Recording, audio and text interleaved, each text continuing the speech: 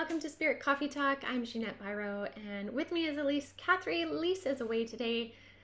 We have something really exciting to talk about today, which I am very pumped for. So, if you guys have been following along our conversations or on Avalon Spirit or on my podcast, there's been a lot of conversation about June was an energy of where spirit would feel like they were kind of pulling back a little bit, and we were really guided to tune into our higher selves, our intuition.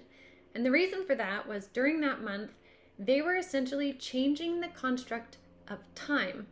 Now, to describe exactly how that works is really hard because it's not a linear process. It's a higher dimensional process that doesn't make sense necessarily in 3D terms. But the way that I can give an idea to sort of visualize it is like, metaphorically would be like building a foundation to a house. You have to set up the framework with the wood to create the mold for the foundation you want. Then you have to pour that foundation, and then you have to let it settle before you can take those molds off, and then voila, your new foundation. That's essentially what has happened in June. We have had this creating of the new time structure, the pouring of the new time structure, and then the solidifying of this time structure. And that now fully comes into play today, July 1st. And so the reason why this is such a big deal is that today is a really powerful day for each and every one of you to tune in to not just your own intuition, which has been a beautiful gift of learning this last month, but to timeline now, to your future. Now is the time you can start asking questions of like, what's coming next? What do I feel next? And although we're in still a bit of a liminal space before we do this uphill climb for the second half of this big 4-year journey we've been doing, we are still in a forward momentum now of a new structure of time. So that's exciting for today. How are you feeling about it, Elyse? Good. I threw myself on mute. Dexter has things to say, apparently. Oh.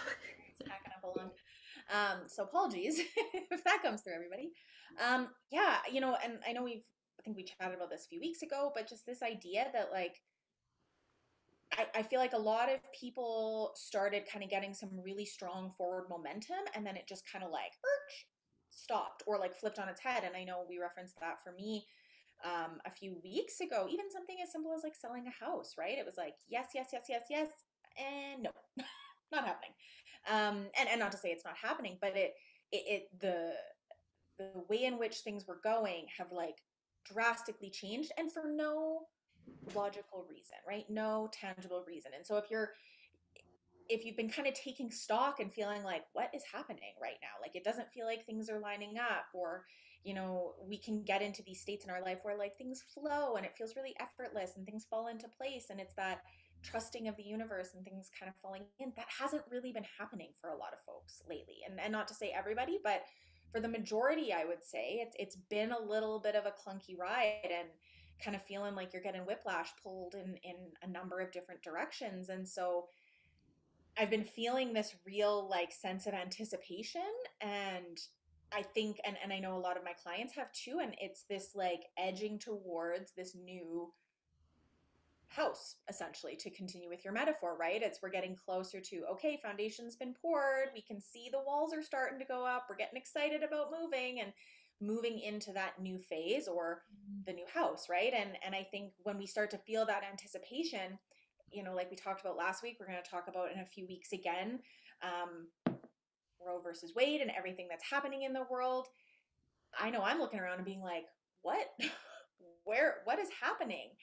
And yet there can still be this sense of excitement or anticipation, and I think that really speaks to kind of the duality of what can be happening in our 3D world that feels really heavy, that's hard, that we're pushing back against, or that we're fighting against, or whatever it is for you, um, individually or collectively. But then you can kind of still feel that, like, oh, good things are still coming, there's goodness coming, or I can feel the anticipation of a big change coming in my life, or something big is going to happen, or maybe a bunch of small things are going to happen. And we might not have an understanding of what that looks like or the details of even what it is, but it's that kind of deep sensation of like, something's coming, and I can maybe feel excited about that, or I can feel the bigness of it, or I don't want to say the weight because that implies like negative, but maybe the weight of a big change coming.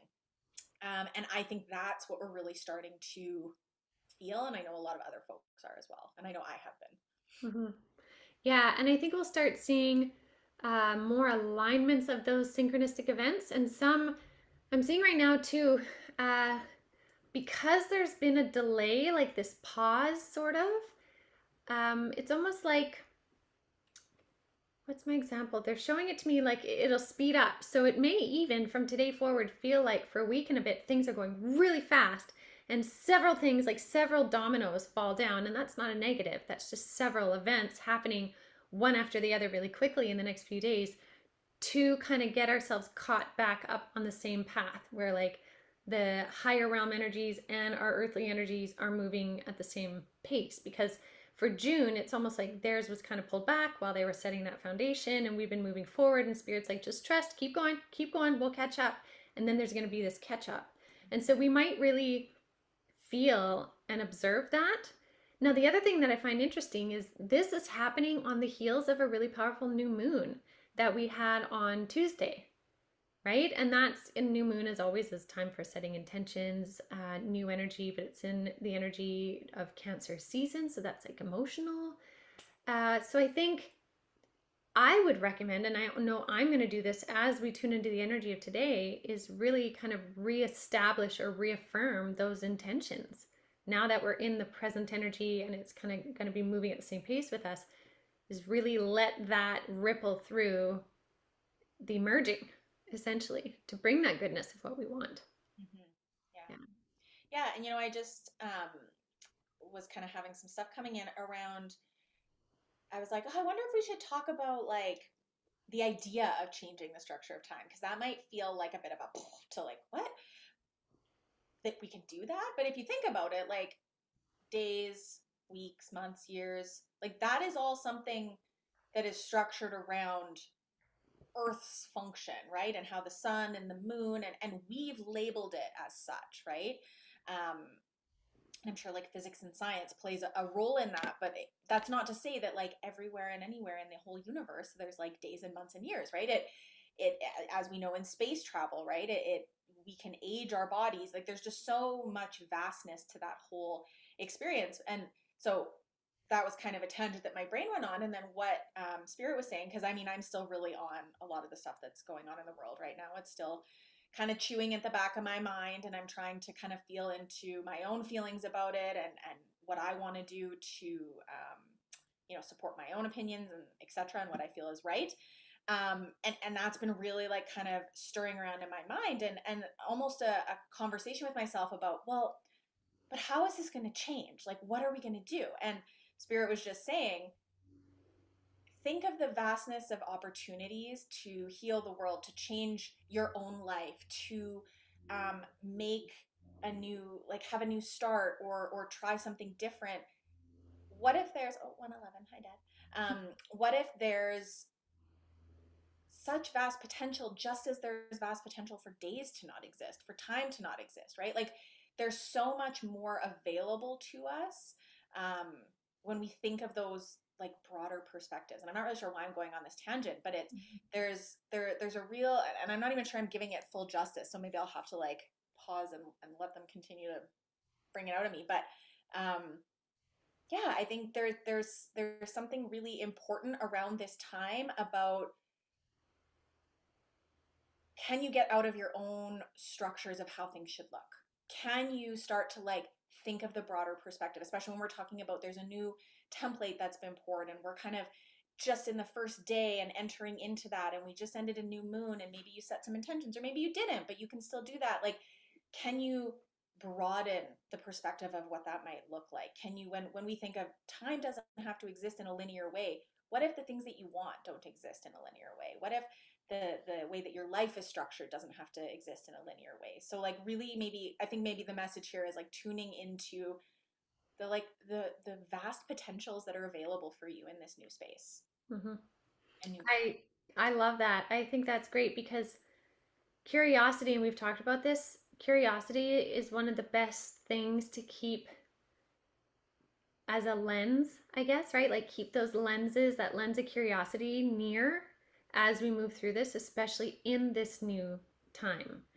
Um, I think too, there is going to be an invitation or challenge, depending on how we observe it, to really break free from further paradigms. And I think we're going to be, and when I say paradigms, I say preconceived boxes of how things should be, like you were talking about. And I think when we feel confronted with those or triggered or just we're noticing it's showing itself, is to step back, like you said, and really consciously choose, like, oh, here's an opportunity where something is different.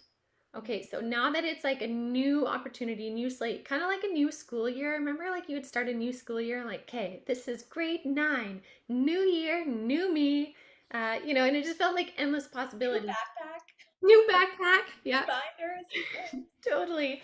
I feel like that same kind of awe and excitement of that time is something that would be really helpful as we approach today and moving forward. Like today and the rest of the summer is like be like that kid with their new backpack, new pencils, and a new willingness for adventure and learning, because the amount that we're going to change now in this second phase of the 4 years, like we're officially in the second phase of the 4 years. This is huge, Yeah. right? So we have so much wisdom under our belt now because of everything we experienced on, I'll call it the downfall, right? The downward slide. Now we're moving through this liminal space, and by the fall time, we're going to be hitting that upward slope. And yes, upward slopes can be challenging, right? It's not fun hiking uphill, but think about where you're going. You're going to reach that top, and along the way, your views are going to get higher and higher, more sunlight, and so on, versus the downward slope that we really felt we were on, but was essential for the awakening that we're going through. Mm-hmm. Some of us were like guides on the way down saying, I know it's really bad. I'm so sorry, but we got to keep sliding. We're going to hit the water at the bottom. It'll be cold, but let's keep going because on the other side is going to be worth it. So, this second phase that we are stepping into has so much promise, even though it might be challenging, but it's like significant upward promise. And that's something Spirit has been telling me over and over and over. And so I think so that we don't get in our own way, having that lens of curiosity and that like novice, beginner, high school kind of feeling of on wonder would really help us moving forward, to try and like kind of let go of the bitterness, right? Like bitterness isn't going to help us, yet I can understand why there would be so much bitterness by this point, right? Who feels lovely at the end of a big downward slope? Mm-hmm. Not really anybody. Yeah, yeah. And I think, there's been so much for so many people on a multitude of levels and different communities and all sorts of things. And I know a lot of people, and I feel like, gosh, we've been saying this for the last 2 years, but a lot of people are like, I can't hold any more things. My backpack is maxed. I've got things on the front now. I've got things like I'm carrying as much as I can. And then we get another thing and another thing. And beautifully many of us are rising to that where we can through, our own healing and self-care kind of along the way. We're taking those pit stops to support ourselves hopefully, but it is tough. And so at the end of a really exhausting period, and not even to say we're at the end, but once you've gone through a period of time that's been really exhausting or really challenging or heavy or whatever it's been for you, it's like, yeah, there is frustration and resentment, and you feel kind of beaten down and battered, and we need to care for ourselves and support ourselves through that. Mm-hmm. And not deny it and say like just pick back up and keep carrying on, because we do need those spaces of care for ourselves.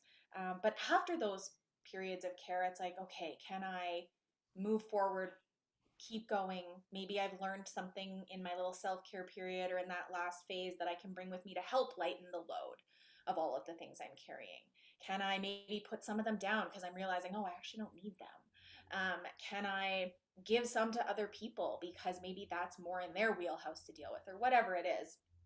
I think it's normal and natural for us to feel like, oh my gosh, how much more of this do we have? And those frustrating feelings and all of those things. And, like you said, we are kind of in that upswing of the 2 year period. And I find it really interesting that that today we just kind of went on the analogy of with the time, pouring the foundation and the house. And they're just kind of reminding me of this because I feel like it's no coincidence that all along we've been saying like we're tearing down the moldy house. We're tearing down.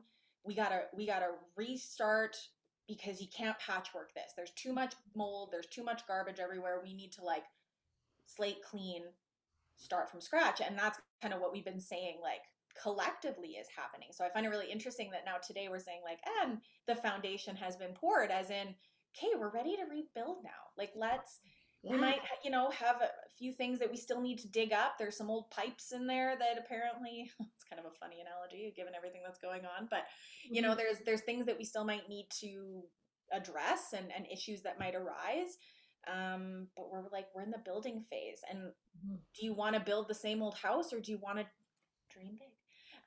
Do you want to like look for new designs and new ways of living, and maybe you build a smaller house but it's more spacious for you, or aligned with you, or whatever it is, taking the analogy like further and further and further. But I think it's kind of an interesting tie-in of all of those things that has just kind of come together, and we're in the building phase now. So it's like, can we start to get excited for that?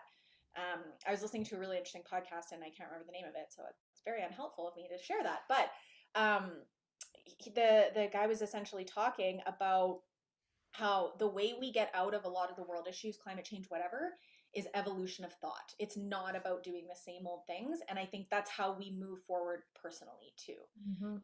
Is that evolution of thought, of our perspective.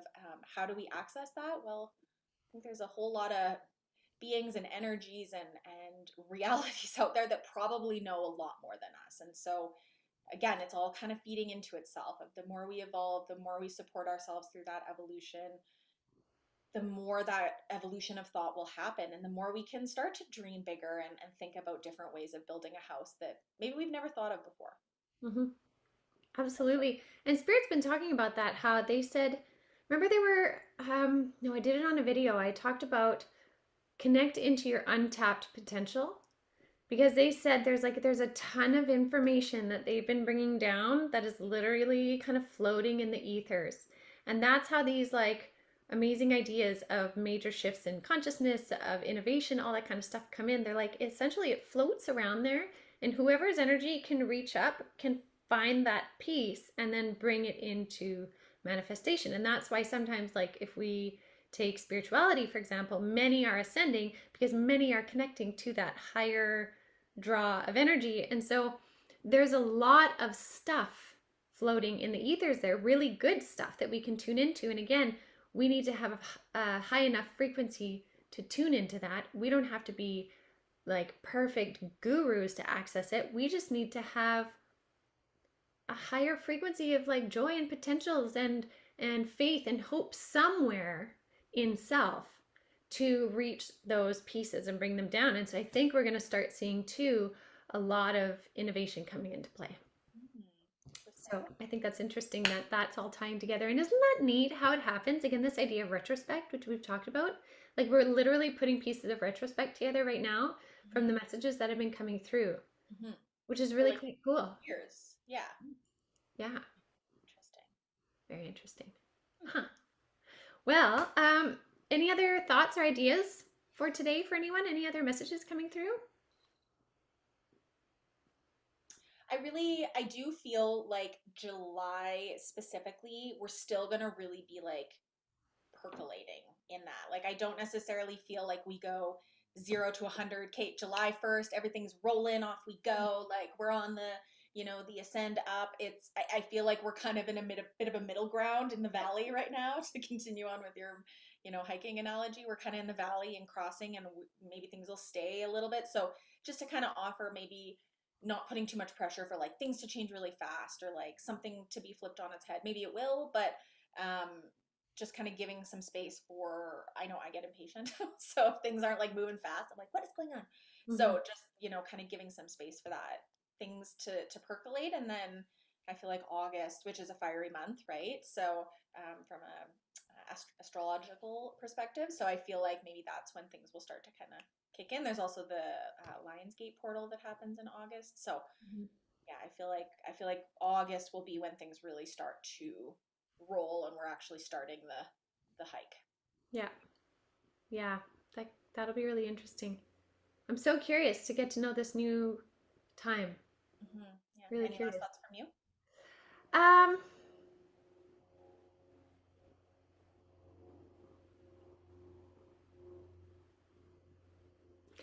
okay, yeah, they're saying the whole purpose of changing this construct of time was to bring in stability.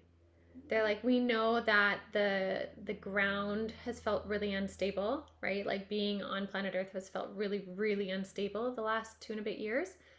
And so they're saying the whole reason for changing this, although it was very disruptive for many people, like it was very disruptive, um, they're saying is to bring in more stability. So their invitation is come and discover the feeling and the energy of stability in this new energy so that we can really feel like rooted here and kind of get to work. And I mean, if I used it like a company analogy, it's like they brought in a really good structured system so that the employees can really work hard and be independent, but working like for the greater collective of the company. It's kind of like that. So they're bringing in, it was all to bring in more stability. So we can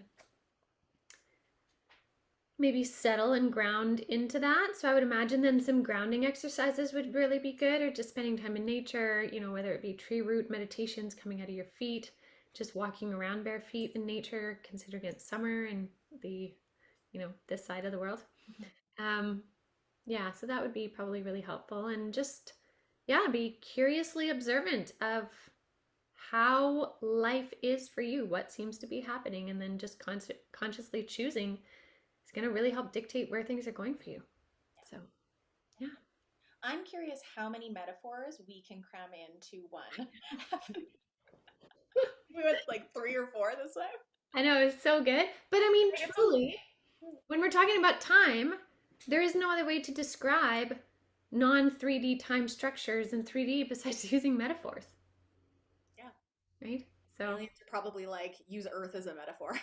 yeah, exactly. Like, if you really want to cram yourself into a little box, be like Earth, like how Earth acts. Totally. That's funny. All right. Well, thank you everyone so much for joining us today. If you have enjoyed this, please do share, subscribe, hit that like button. And if you want to dive deeper into your own journey of exploring consciousness, check out avalonspirit.com. We have lots of different personal journey guides, as well as ourselves on there to help you discover you on your path forward.